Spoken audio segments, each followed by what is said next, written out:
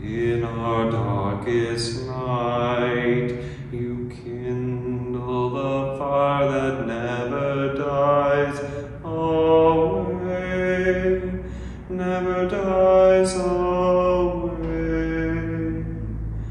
In our darkest night, you kindle the fire that never dies away,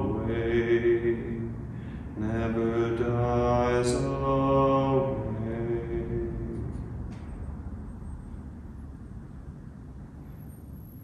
Friends, I invite you to join me this evening at 7 o'clock here in the chapel to a service of light on this eve of the longest night of the year.